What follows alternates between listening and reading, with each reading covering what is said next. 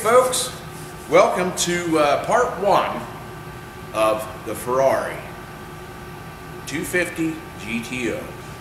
This has been about 2 years in development for me to do research, have CAD drawings made up as close to scale as possible, have everything printed out, have all the wood printed out for the body model. You know, this is a pretty substantial project that we're going to be doing, but also a very cool one as well. So I'm going to grab the camera. We're going to do a little walk around of this, and I'll explain to you a little bit more about it.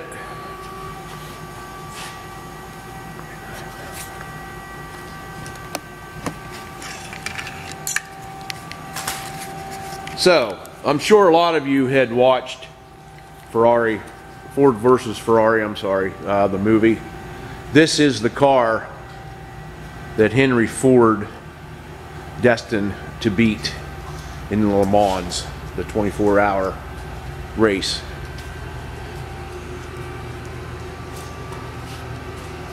There were only 33, I believe, of these built of this style, and only a few of the Gen 2. 62 and 63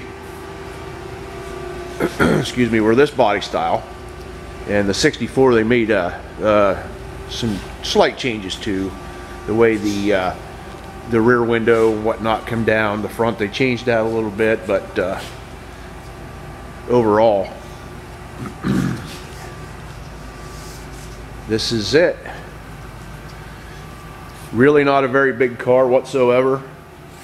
Originally they had a V12, a 3-liter Colombo V12 in it, and these cars were designed for racing. So get the top of it a little bit.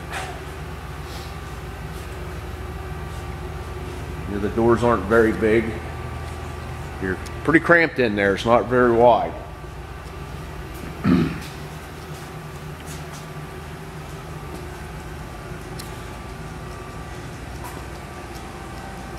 Going to be made out of aluminum, just like the originals were. And yeah, we got a lot of work ahead of us, but it's going to be a fun project and rewarding in the end. Just satisfaction of doing it.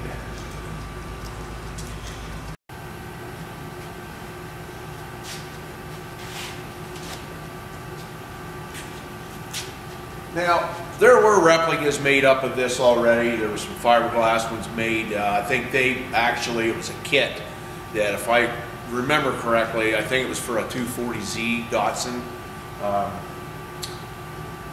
Rod Tempero over in, I think he's in Finland, if I'm not mistaken. He has built some of these in aluminum. Very, very, very nice replicas. You know, this was the highest selling car ever to go through an auction. Some say it sold for $54,000, and I've heard them say it sold as high as $70,000. That might have been with all of the buyer's fees and whatnot. I'm not sure about it, but yeah, this was the most expensive car ever to go through an auction, because they're rare. Like I said, there's 33, I think, of this body style, and 4 of the Gen 2 that came out. But in the movie Ford versus Ferrari, this is, like I said, this is the one that Henry Ford was destined to beat when they come out with the you know, the GT40s and whatnot. You know, and the 40s stood for 40 inches tall. That's how high the Ford was. This is also 40 inches. So kind of some similarities there, you know, aerodynamics, whatnot. But as I said, this is going to be a great build. I just wanted to give you guys a quick overview of it. We're going to get started. I have full prints. I'll take you in my conference room, and I'll show you the other prints that I have made out, so we can kind of template the body panels off of that in order to create this body.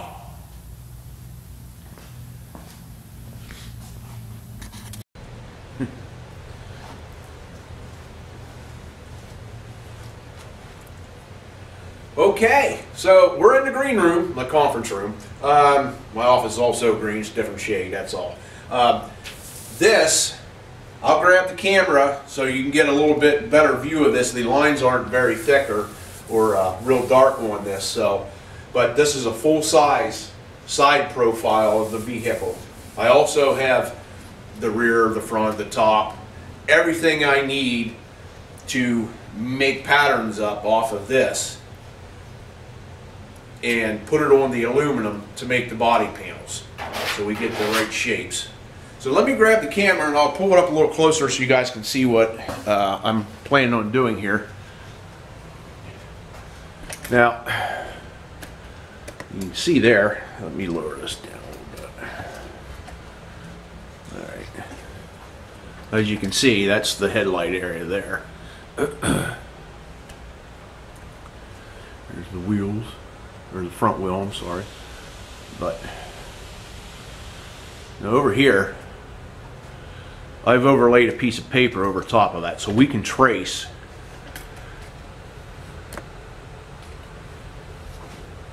this door section. We can do the upper frame and the outer skin all on one piece of paper here. I have a 36-inch piece of paper on this. So what we'll do, we'll trace this all exactly out. Now it's going to have to be a little oversized for bending around our door skin and whatnot.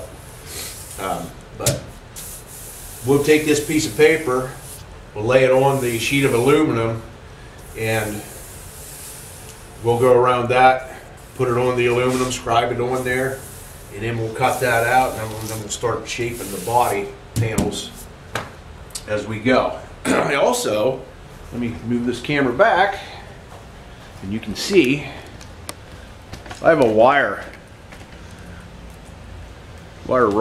metal rod profile, side profile that I made up of this as well.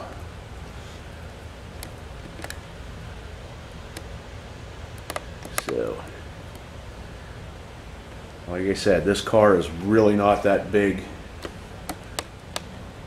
but it was designed for racing.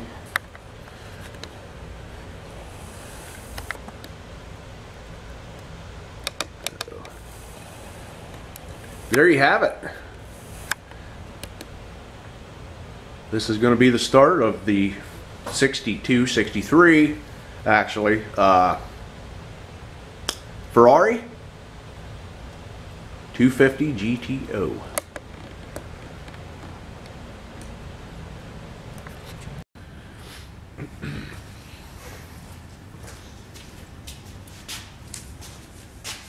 So I've copied my patterns off of the one on the wall.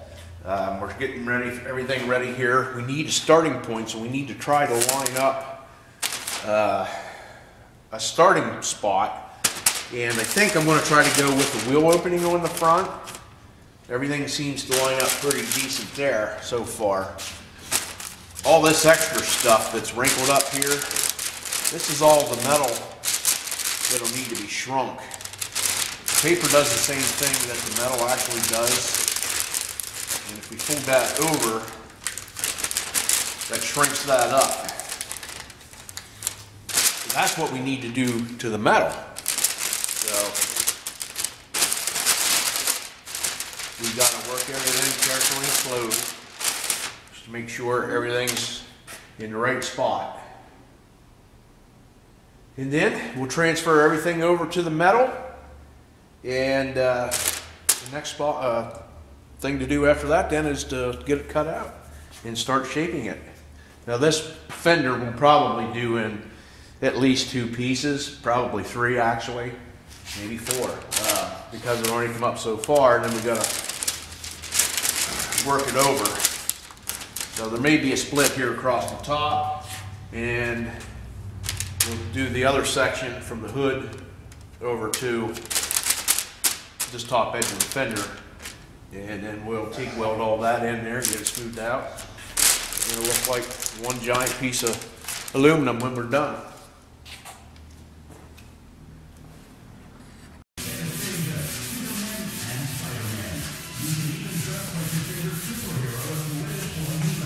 So we have our side templates on here, just with push pins right now.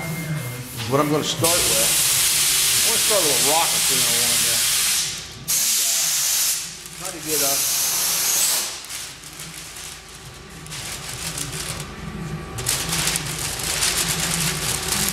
try to get us close to where we're going to need to be for the door, the firewall, everything else.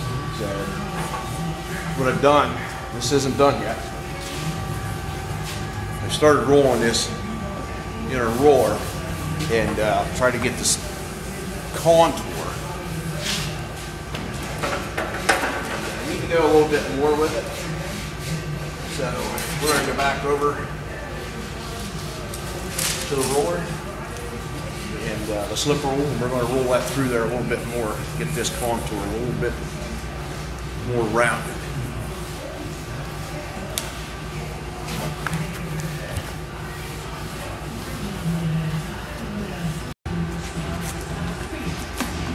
Now we're dealing with aluminum, so I always want to make sure that our rolls are nice and clean, no dirt, dust on it, because that'll just embed into the aluminum. It's a lot softer.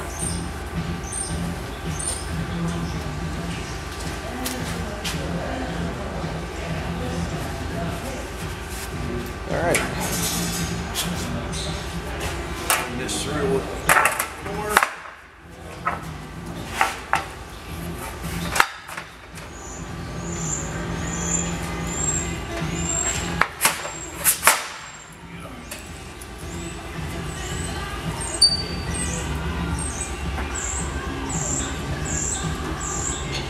Always take a little bit back out of that if you go too far.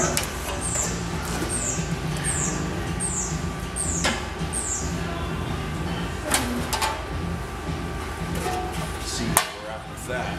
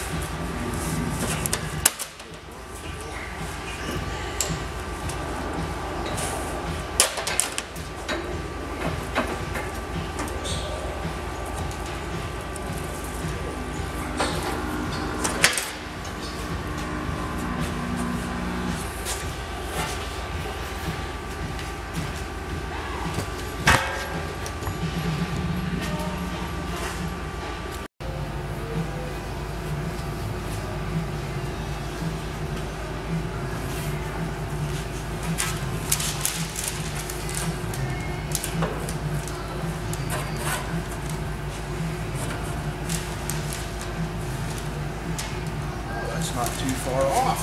I like that.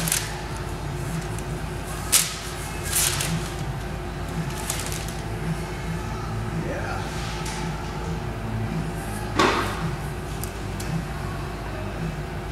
Just a little bit. We'll touch this up and I'll be back.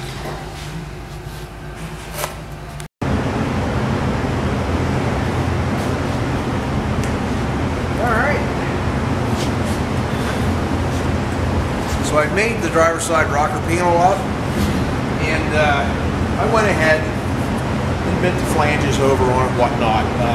When we do the passenger side, I will probably go step by step through that to show you guys.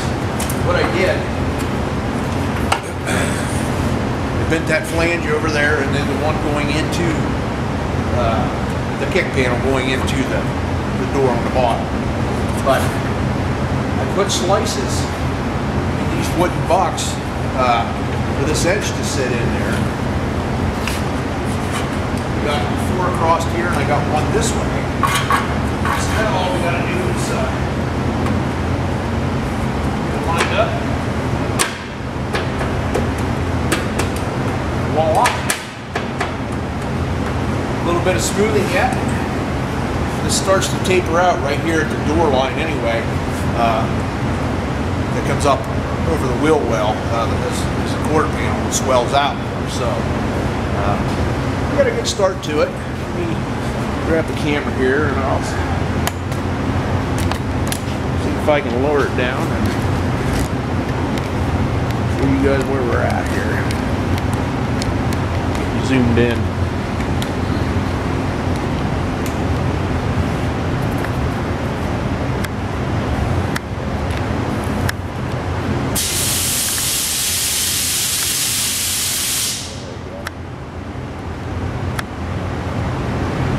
Yeah, it actually fits pretty well. A little bit of smoothing yet, that's no big deal. I got to do a little planishing. That'll come around really nice. But, yeah, we'll get the other one made up. And as I said, we'll probably do a step-by-step on that one. So, I'll be back with that.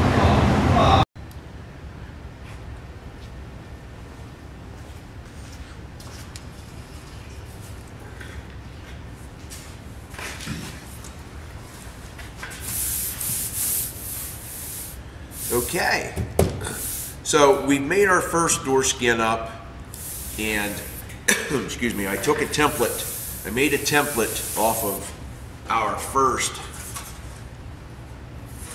door skin of the actual size of the left one. We're going to copy that for the passenger side, the right side. So what I do, I'll lay this paper on there and I will trace and cut along all the edges, including the flange that I have bent over on all the sides.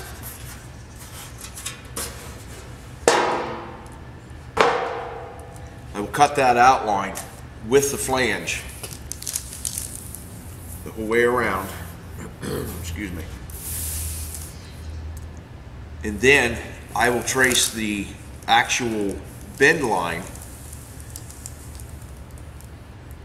where it starts on the very outer edge of the door skin itself. Now you can do this with any panel, not just the door skin. But then I'll trace out with a marker on the outside, the very outside of the paperwork. That's going to be my cut line for this next panel. The inner line, as I said, is the actual bend line. So what I do, I take a spring-loaded center punch, and I'll go the whole perimeter.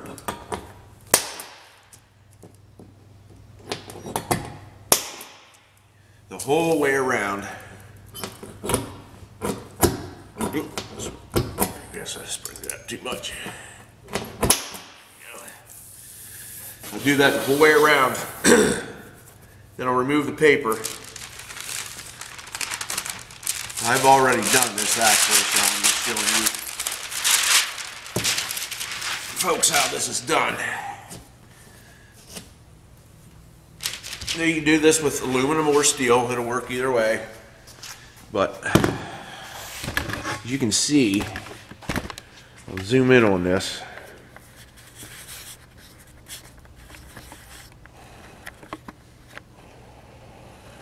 You can see all the impressions that it leaves the whole way around.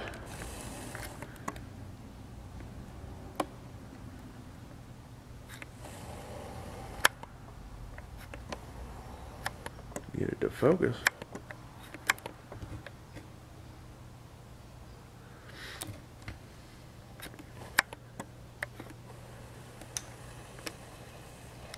Now obviously aluminum's a lot softer than steel, so it's going to mark easier.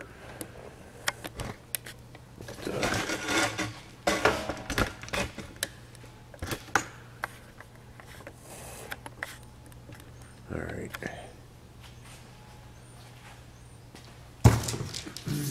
So then after that,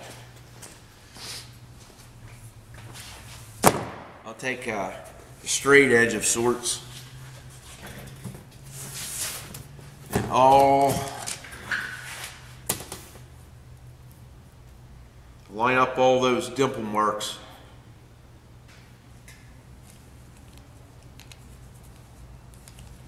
Take a marker.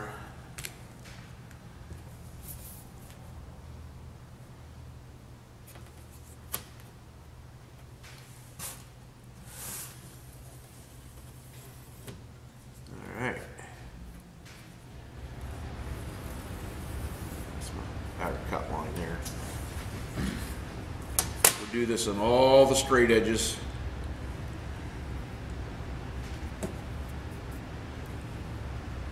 The whole perimeter.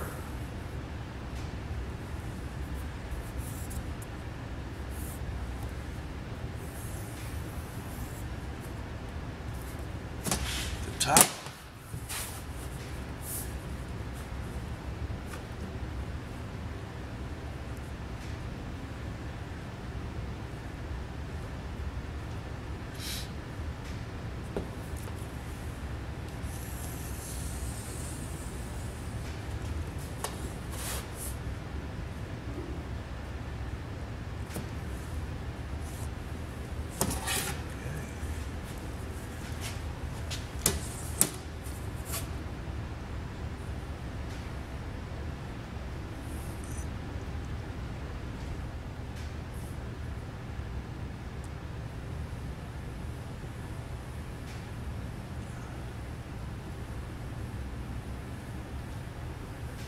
This is the outer cut line here. Probably redo that with a flexible ruler. Then so I don't screw up, I'll mark cut and bend on each one of those lines.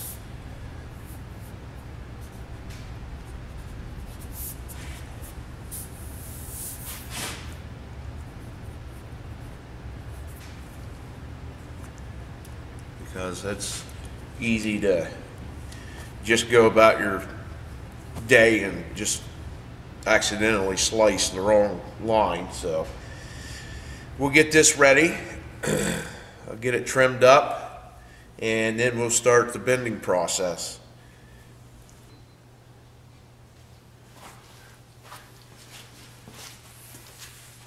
All right, just as we did with the first panel, we're going to make sure our machine's clean.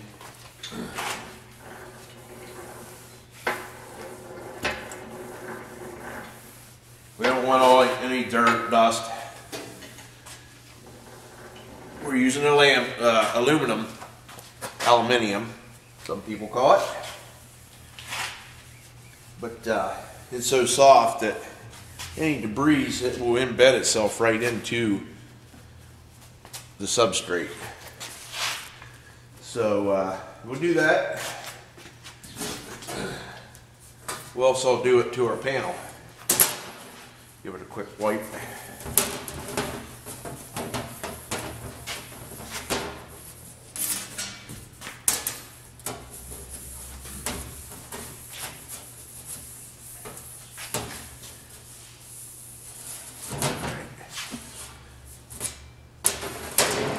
Get my gloves on. There are little burrs on the edges where I cut, and I trimmed this all up, and they will cut you. So I want to make sure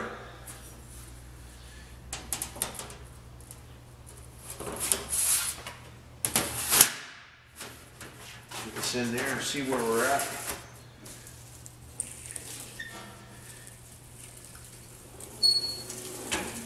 Now, you might have noticed I mentioned bend. We're going to bend this panel. This is really a two-dimensional. It's not really a three-dimensional from what I can tell. There's going to be a rule this way, but the long way, it's going to remain flat or very near flat.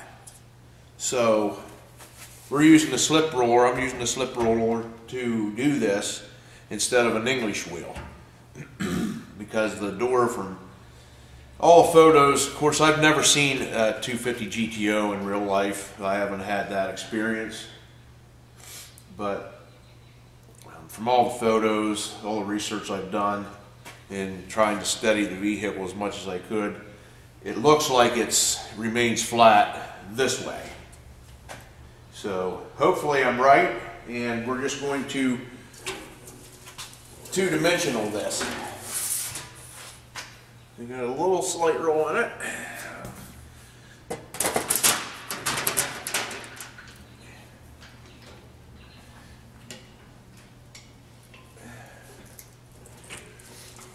through one more time.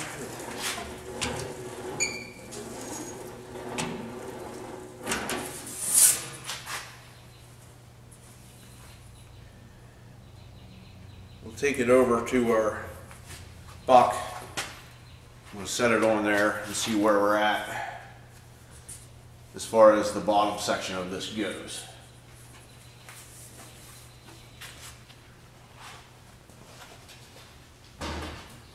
All right, so we're ready to check our first fitment. I bent this, I rolled it. As you can see, it has a slight contour on it. This down here has a slight contour, so I'm going to work on trying to get that close first.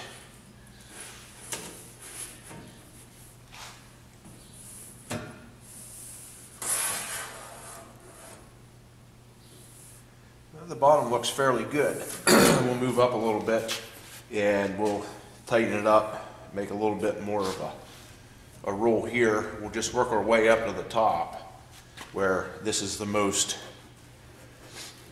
radiused, as you can see. So do a little bit of a time at a time. There's no need to rush it.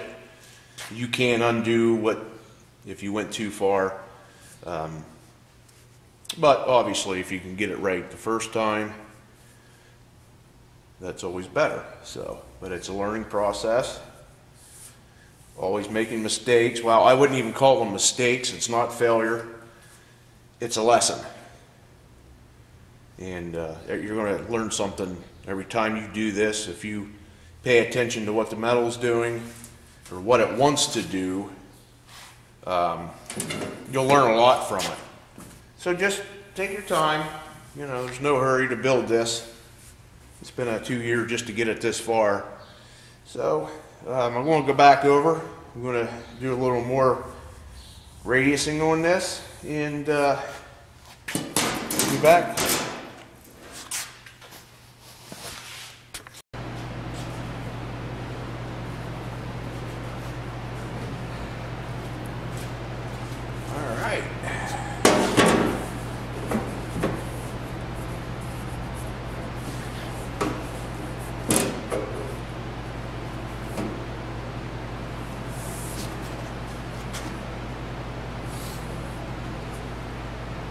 Wow, I think I got rather lucky.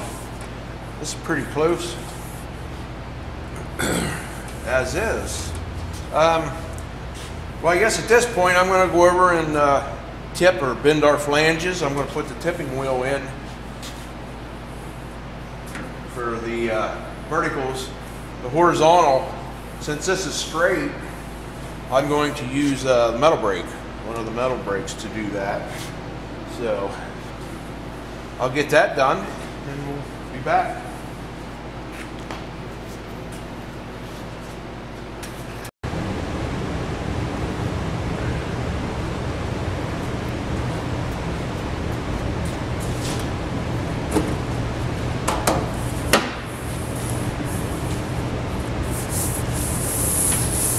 All right, so we got our first panel. Our second panel, I'm sorry, door skin done at the passenger side.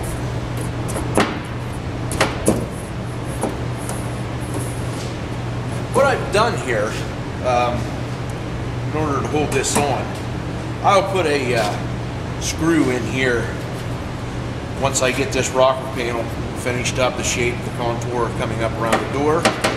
But what I've done here, let's put this away.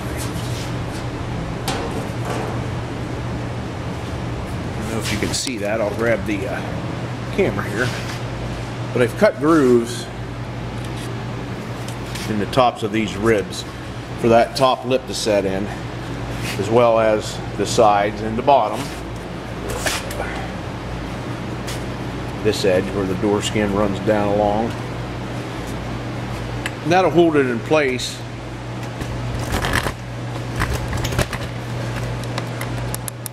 until we're ready to build the inner part of the shell of the door and put it on the chassis itself. So, and then I can keep building panels off of this as we go. We get the chassis built, get all our body mounts set up and on there. Then we can build the insides of our skins and whatnot and fasten everything to that chassis and keep building as we go. So there you are. This is going to wrap up part 1 of the Replica Ferrari 250 GTO build. Enjoy, and thanks for watching.